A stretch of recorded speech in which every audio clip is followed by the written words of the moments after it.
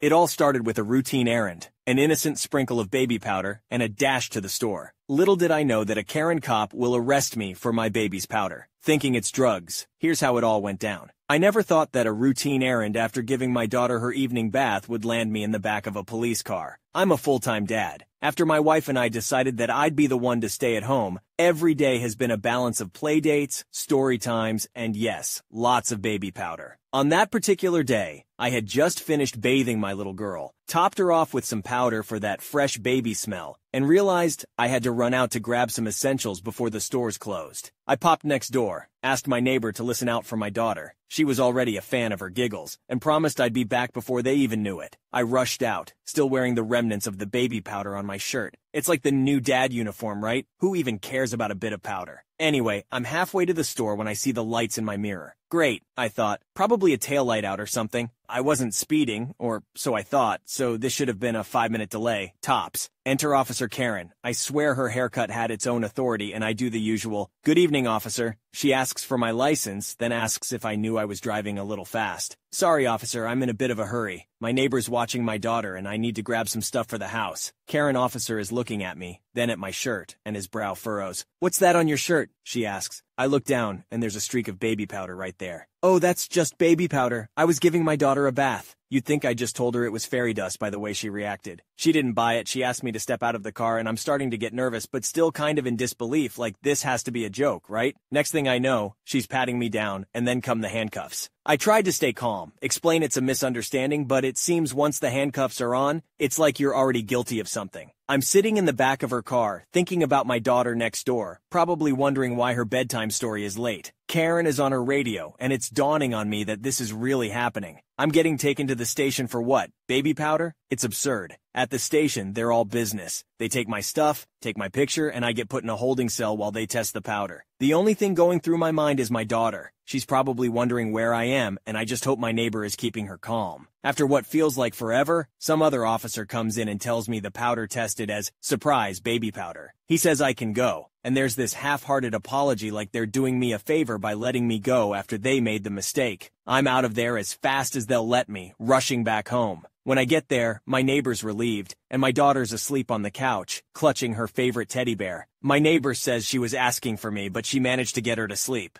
I can't thank her enough. I'm just glad my daughter's too young to understand any of this. This whole thing was so out of left field. One second you're a dad doing dad things, the next, you're a suspect for who knows what because of baby powder. It's crazy. It's like, there's no normal anymore. I understand cops have to do their job, but it's like common sense took a back seat to this one. And what if I were a single dad? What if there was no neighbor to watch my daughter? The what-ifs keep playing in my head. I've told a few of my friends about it, and we've had a laugh, now that it's over and I can tell the story. But it's a nervous laugh, you know? Like, it's funny until it happens to you. I've learned a lesson, though. Next time, I'll check the mirror before I leave the house, and maybe take it a bit slower on those errands, no matter how close to closing time it is. In the end, all's well that ends well, I guess. My daughter woke up the next morning none the wiser, happy to see me, and ready for her cereal like any other day. And me? I've got a story that's sure to raise some eyebrows at the next playgroup meetup. The Great Baby Powder Incident, they'll call it. But hey, just another day in the life of a dad, I guess. Life is full of unexpected twists and turns, especially when you're raising a little one. But it's these moments, even the less pleasant ones, that remind you of what's really important. I hugged my daughter a little tighter that morning, grateful for the normalcy of our daily routine. This experience, though, it's going to stick with me. It's a reminder of how quickly things can go south over the simplest misunderstandings. Makes me think about all the other dads out there, rushing around, just trying to do their best. We're all just one weird incident away from a story we'll never forget, no matter how ordinary our lives might seem. And as for Officer Karen, after the first test confirmed it was baby powder, she insisted on testing it again, because surely no one would be that careless, right? There must be more to it, according to the law, according to Karen. When the second test also confirmed it was, indeed, just baby powder, she finally let me go with a lecture on proper storage of suspicious-looking substances. I mean, really? It's baby powder, not a bag of flour from a high-stakes baking show. And as for the neighborhood, well, it's got a bit of excitement to talk about now, and I've got a new level of respect for always having a backup plan. I'll be keeping an eye out and taking it easy, but also I can't help but wonder about the next routine thing that might just turn into an adventure, or a misadventure. I just hope it involves less police and more playtime. Can't believe someone would mistake baby powder for drugs, but I guess stranger things have happened. Glad everything turned out okay in the end. Stay safe, dads! As a former employee at a fast food joint, I never expected a routine shift to turn into a twisted tale of deception and greed. Little did I know, the encounter with an entitled mother would lead to a shocking series of events, all centered around her twisted attempt to profit from her child's burns. Here's how it all went down. A few years back, when I was working at a fast food joint, I had an encounter that stuck with me. It was a regular shift, and I was bringing dinner out to a table in the restaurant's garden. There, an older woman was enjoying the evening with her grandson, a little guy about 4 or 5 years old. I remember approaching the table, the grandmother smiling up at me as I set down their order. "Here you go. Anything else I can get for you?" I asked, making sure they were all set. "No, thank you, dear," the grandmother replied warmly. As we chatted, the little boy, with the curiosity of his age, reached out for a cup on the table. Before I could even react, he had tipped it over, spilling hot water all over himself. His screams pierced the calm evening air, and my heart raced. "Oh my goodness!" I exclaimed, rushing inside to grab some towels, mistakenly thinking he had reached for his iced tea. When I returned, the scene had escalated.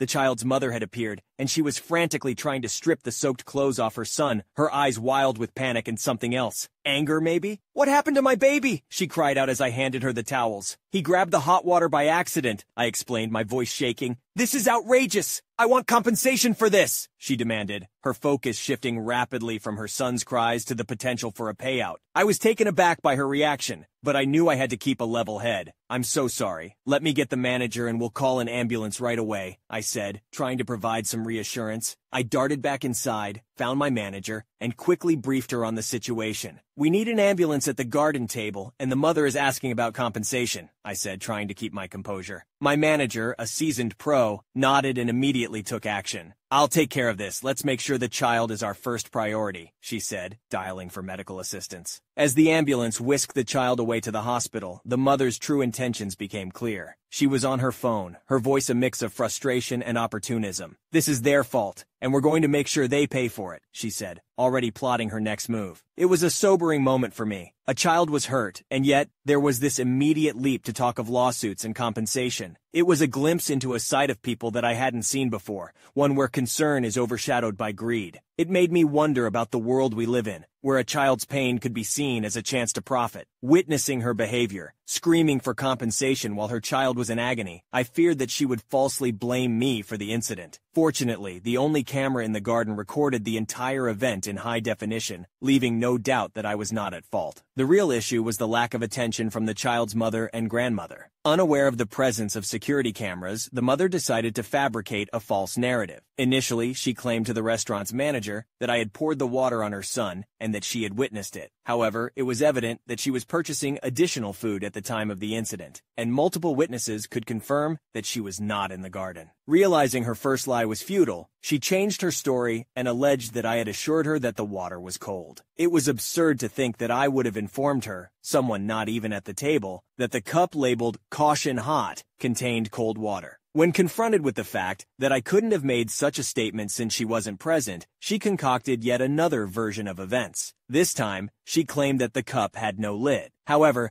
the security camera footage clearly showed that the cup did have a lid. Furthermore, she insisted that she hadn't ordered any hot drinks, but the receipt proved that she was lying once again. The day after the incident, the restaurant was buzzing with the usual lunchtime crowd when the mother stormed in, her face twisted with anger. She was on a tirade, demanding to know why no one from our team had called the hospital to inquire about her son's condition. "Can you believe no one even checked on my son? What kind of heartless people are you?" she railed at the staff, her voice dripping with indignation. The main manager, a tall man with a calm demeanor, stepped forward. He had been briefed about yesterday's fiasco and was prepared for the confrontation. "Ma'am, we are not authorized to receive personal medical information about your son. We did what we could by calling an ambulance," he explained, trying to reason with her, but she was having none of it. "Because of you, my son has second-degree burns. You should be ashamed. You," she pointed at me, "you should be fired for this. I'm going to the police and I'll see you in court." The manager maintained his composure. "We understand you're upset, but we have all the evidence that shows we responded appropriately. Our staff will cooperate fully if there's an investigation, he said firmly. He then pulled us aside, warning that we might need to give statements at the police station. The woman's threats were escalating, and we had to be prepared for whatever came next. Later, we learned she had emailed the corporate office, spinning a tale of negligence and demanding justice. But the corporate lawyers were quick to respond, assuring us that we had nothing to fear. The evidence was on our side, and it was clear that her claims of us deliberately harming her child wouldn't stand up in any court. Despite the chaos she was trying to stir up, there was a sense of solidarity among the staff. We knew we had done our best in a bad situation, and no amount of her screaming or threatening could change that. I worked there only during holidays, so I stopped working there around a month after that and returned the next holiday and another one. It was 2 years after the incident when the manager told me that the mother recently had given up trying to get the compensation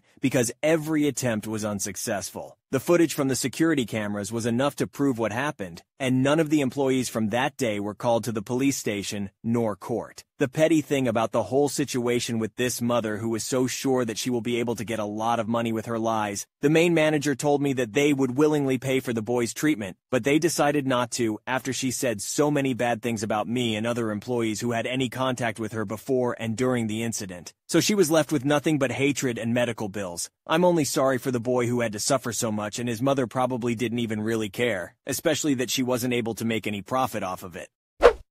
You know, the saying, the customer is always right, doesn't always hold true. It's a good thing the manager believed the OP and didn't let the mother fool them. It's important to stand up for the truth and not let deceptive behavior go unchecked. As I stumbled upon my husband's secret Snapchat conversations with a female coworker, innocent exchanges quickly turned into questionable interactions. With every lie and hidden conversation, the discomfort grew, forcing me to confront the reality of this inappropriate relationship. Here's how it all went down. My husband Snapchats with a female coworker daily. He has sent a questionable TikTok to her, and she sent him a picture of herself in her pajamas. They are best friends on Snapchat. I expressed that their relationship makes me uncomfortable, and he responded by hiding it and lying about talking to her. A coworker, whom we will refer to as Debbie, began working with my husband, whom we will call Charlie, 2 years ago. Last September, I met Debbie for the first time at a wedding attended by their coworkers. She sat behind us. It is worth noting that the bride, who is also a coworker, does not like Charlie, but invited the entire shift to the wedding. In a casual conversation, the bride referred to Charlie as a snake when speaking to Debbie. Although they are not friends, I do not consider this a red flag, as I believe Charlie is generally a good person. Debbie informed Charlie about this incident, and it became an ongoing inside joke, which I was aware of. At the wedding, Charlie texted Debbie the word snake, and she playfully mouthed, "Stop." While I did interpret this as flirtatious, I considered it to be a reflection of her personality. Fast forward to last year's Christmas party for the shift. We had been hosting Christmas parties for the shift at our house for 2 years. The entire shift was present, but Debbie brought her twin sister as her +1. One thing to note about their job is that it is a male-dominated field, but I am friends with a few of Charlie's coworkers' wives. During the party, all the women were hanging out together, except for Debbie and her twin sister. They were hanging out with the guys. I assumed it was because they didn't know most of the women. It wasn't a big deal, but the next day, Debbie sent Charlie a couple of photos that she had taken of him without his knowledge. The photos were accompanied by the text, "Why did I take these? LOL." Charlie showed me this and his response, which was pretty innocent, but I did make a comment like, "LOL, I think she has a crush on you." Charlie dismissed it. Fast forward to February. Charlie's coworkers, all in their 20s, convince him to get Snapchat. Personally, I have never been a fan of Snapchat, and Charlie has only used Reddit as his form of social media. However, after he gets Snapchat, I notice that he spends a lot more time on his phone. Admittedly, I can be nosy at times, and I recognize that as a flaw of mine. Nevertheless, I start noticing that he talks about Debbie more frequently, which leads me to question who he is chatting with. One thing I observe is that every time he works overtime, she snaps him to ask if he is working, or if he worked it the next day. I express my discomfort to him, but he brushes it off. March. On a Wednesday night, we attend a dinner party at a new coworker's house. None of the wives that I am friends with are present. I have to work on Thursday, while everyone else has the day off. Before heading to the party, we discuss leaving at a reasonable time. At 9:45 p.m., I ask my husband what time we are planning to leave. He hesitates, which frustrates me, and I walk off. This leads to him getting angry and deciding to stay as late as he wants. Throughout the night, I continue to ask when we are leaving and remind him of my work obligations. Eventually, I end up spending the rest of the evening crying on the couch in a stranger's house. 4 people come to check on me, but Charlie and Debbie never do. I notice them sitting together outside. We eventually leave the party around 1:30 a.m. In May, we decided to spice up our weekend by heading to a hot air balloon festival about an hour away from our home. It was a perfect day, the sky dotted with colorful balloons, and I was soaking in the joy of it all. That was until I noticed Charlie, my partner, glued to his phone with a half smile dancing on his lips. "Who are you texting?" I asked, a twinge of curiosity in my voice. "Oh, it's Debbie," he replied nonchalantly. "She's about 30 minutes away from here. I told her to swing by and join us." I felt a knot form in my stomach. "You invited Debbie without asking me first?" I said, trying to keep my voice even. Charlie seemed puzzled by my reaction. "I didn't think it would be a big deal. She's just a friend," he said. But it was a big deal to me, and before I knew it, we were in the middle of a heated argument. The joy of the day evaporated, and we ended up leaving the festival in a huff, long before Debbie could arrive. Later, Charlie informed me that their conversation had been purely about meeting up, but the damage was done. Fast forward to June, we took a trip to London, a city that always held a special place in our hearts. We returned to the States on our anniversary, and I put together a super cute slideshow to commemorate the occasion. It was a hit, and as the likes and comments poured in, I felt a warm glow of happiness. That glow dimmed when Debbie popped up again, this time on Charlie's Snapchat. She messaged him about someone breaking into her car. Charlie read the message and immediately expressed his concern. "That's terrible," he said, shaking his head. "Debbie's car got broken into." I frowned, finding the timing more than just a coincidence. "On our anniversary?" I mused aloud. "That's odd." Charlie looked at me, his forehead creasing with worry. "Bad things don't have a schedule," he said. I nodded, but inside I couldn't shake the feeling that Debbie's reach-out was a little too convenient, a little too intrusive. It was as if she had a sixth sense for moments when she could slide back into our lives, uninvited, yet impossible to ignore. August rolled around with the summer heat, and things between Charlie and me had been off. He assured me he'd cut ties with Debbie because it was causing tension between us. But there was this nagging feeling in the pit of my stomach, a whisper telling me that not all was as it seemed. Charlie had been more distant lately, and it wasn't just the physical space, it was in the way he spoke, the way he avoided eye contact. He got a new phone in July, but for some reason he kept his old one. One day, when my intrusive thoughts got the better of me, I found myself rummaging through his old phone. There it was, clear as day. A 45-minute call logged with Debbie while I was at work, and they were both off. Driven by a mix of betrayal and desperation, I logged into Charlie's TikTok account. My heart sank as I saw he'd sent her a video from Barstool Sports, a girl confessing a crush and the guy reacting positively. It felt like a punch to the gut, but it didn't stop there. 2 days before he sent that video, Debbie reposted one that said, "When you're trying to go to sleep but all you can think about is wanting him in your bed." And 2 days after the crush video, she reposted another saying, "The most confusing place you can be is knowing you have a connection with someone, but you're not officially together, but you're more than friends." I couldn't breathe. The evidence was right there, in likes and reposts and late-night conversations. I confronted Charlie, my voice trembling but firm. Whatever this is with Debbie, it's not appropriate. It's not just friendship." He looked at me, his face a mask of innocence. "I haven't talked to her about any of this," he claimed, even as I watched Debbie's videos disappear from her account like ghosts being banished at dawn. "But you did send her that video," I pressed on, "and she's been posting things that are clearly about you, about wanting you." Charlie shook his head, a practiced look of confusion on his face. "We stopped talking, I swear. I don't know why she deleted her videos, but it wasn't because of me. I wanted to believe him, I really did. But trust, once cracked, isn't easily mended." And as I stood there, looking into the eyes of the man I loved, I couldn't help but wonder if the distance between us had been his way of slowly, silently choosing her over me. Last week, I decided to check his Snapchat on his old phone because I still had a gut feeling they talked every single day. While I was looking, she sent him a picture of herself in her pajamas, saying, "Now I'm in my PJs LOL?" It wasn't inappropriate, but I have never sent a selfie of myself to any of my male friends, let alone in my pajamas. I expressed my discomfort with their friendship and asked him to end it. It's important to note that we are also in couples therapy. During an argument, he told me that he likes having friends. I have no issue with any of his other friends. I asked him why he lied and said he stopped talking to her. He admitted it was because he knew I didn't approve. I now feel like I can't trust him anymore. And he essentially told me that he would rather be friends with her than be married to me. I sought advice from all my friends, and they all told me to leave him. We have been married for 13 years and together for a total of 15 years. So, against my better judgment, I gave him an ultimatum. He went to see a lawyer friend 2 days later, but ultimately decided it wasn't the right path for him. Our therapist convinced him to block the coworker, and we were working on our marriage. I genuinely believed we were making progress. We were starting to have more productive conversations about our issues without them turning into heated arguments. He was actually opening up in therapy, but then his avoidant attachment style was triggered. He went to Debbie's birthday dinner, and I chose not to go. He stayed at his parents' house and came home the next day. I received a Snapchat request from a new female friend, and noticed that Debbie had a top friend in common with me on my list. I don't really use Snapchat except to send videos to a female friend who has an iPhone while I have an Android. So I have two best friends on Snapchat, Carrie and Charlie. Debbie has the sunglasses emoji next to her name on my list, which can only mean that Charlie added her back. I asked him to pack a bag and leave. I will be contacting a lawyer as soon as possible on Monday. It's the most difficult decision I've ever made.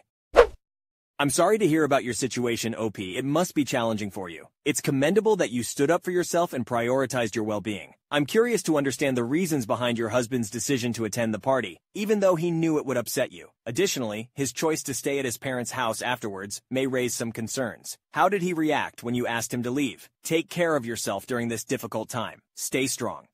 Growing up, my sisters and I eagerly awaited the promises of lavish trips from our uncle, only to be let down time and time again. Now, as a parent, I couldn't bear to see my daughter experience the same disappointment. So, I finally confronted my uncle, hoping to put an end to this cycle. Here's how it all went down. So here's a little backstory. When my sisters and I were kids, our uncle would give us cards for our birthdays and Christmas. Inside those cards, he would include a printed picture of a place we would love to go, like local theme parks, the zoo, aquarium, museums, etc. He would then tell us that we were going to visit that place, saying things like, "It's going to be the best trip of your life." Obviously, this made us very excited. However, we never actually went on any of those trips or visited any of those places. As young kids, it was disappointing, but over time, we started expecting it and just went along with it. I don't hold any animosity towards him because I now understand that he did it because he couldn't afford to buy us gifts. However, I'm starting to have an issue with it now. Last week, for my daughter's 5th birthday, my uncle gave her a card with a printed picture of a theme park located about 2 hours away from our house. He promised her a fun weekend away, including things like a giant hotel room with a swimming pool, unlimited snacks, and tickets to all the shows she wanted to see at the park. My daughter was over the moon. She has been talking non-stop about this trip for the past week, telling me how excited she is, and how excited her whole class at school is for her. It breaks my heart to see her so happy, knowing that it's not going to happen. I remember how disappointing it was for me, and I don't want her to experience that. So, I decided to text my uncle. Here's what the message said. "Hi, the message in daughter's name card was so beautiful. Do you think next time you could leave out the promise of an extravagant trip? The thought and gesture are amazing. However, I never know what to say when she asks me when this trip will be. She absolutely loves spending time with you, so I know that the promise of even a nice lunch together would make her so happy." He never responded, but my aunt told me that he was upset. She mentioned that he was offended because he felt I implied that he could only afford a nice lunch. I didn't mean it in that way at all. I just wanted him to understand that my daughter loves him and wants to spend time with him, and he doesn't need to promise impossible things to make that happen. However, I can see why he interpreted it that way, and now I'm wondering if I'm the jerk here. This has been an unspoken issue in my family for so many years, so now I'm questioning whether I should have just kept it that way. I simply can't bear the thought of my little girl getting disappointed so many times. My sisters and my mom agree with me, and my mom even said she wished she had put a stop to it when we were kids. So, am I the jerk for telling my uncle to stop gifting my daughter extravagant trips? A lot of people have asked me why I was being so nice to my uncle, and honestly, I underestimated how unusual it was because it's been normalized in my family. I didn't want to cause drama, so I approached it in a non-confrontational manner. Now I realize I should have been more direct. Another concern many of you had was that I allowed this to happen to my daughter before. That is not true. This is the first time he promised her one of his trips. That's why I decided to speak up so this doesn't become a recurring situation. Here's the update. I tried to call my uncle twice, but he didn't answer. I managed to talk to my aunt and explained everything to her, how many times he did this to my siblings and me, and how often we were disappointed. I told her that my daughter was so excited, and if they were actually planning to take her on this trip, I would apologize. She didn't react well. She told me I was creating unnecessary drama and that my daughter and I were acting entitled to expect them to drop everything for this trip.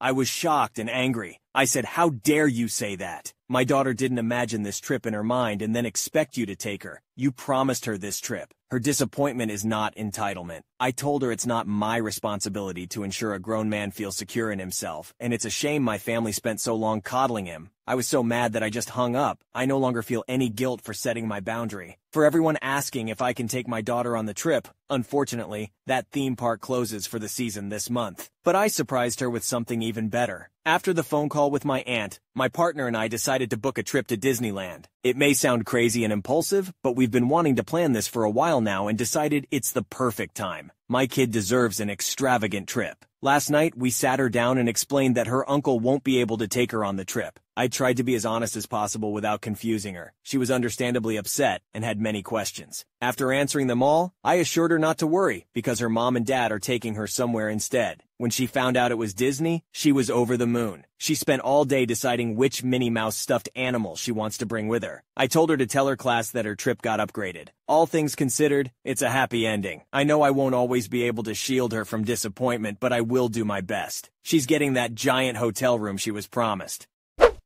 It is absolutely okay to be protective of your daughter. As a parent, it's natural to want to shield our children from disappointment and ensure their happiness. You made a thoughtful decision to address the situation and prioritize your daughter's emotional well-being. Nothing to be bothered about. Keep being an amazing parent. If you enjoyed today's stories, check out the other videos on your screen now. Submit your own stories at you'rethejerk.com. Subscribe now, or you're definitely the jerk.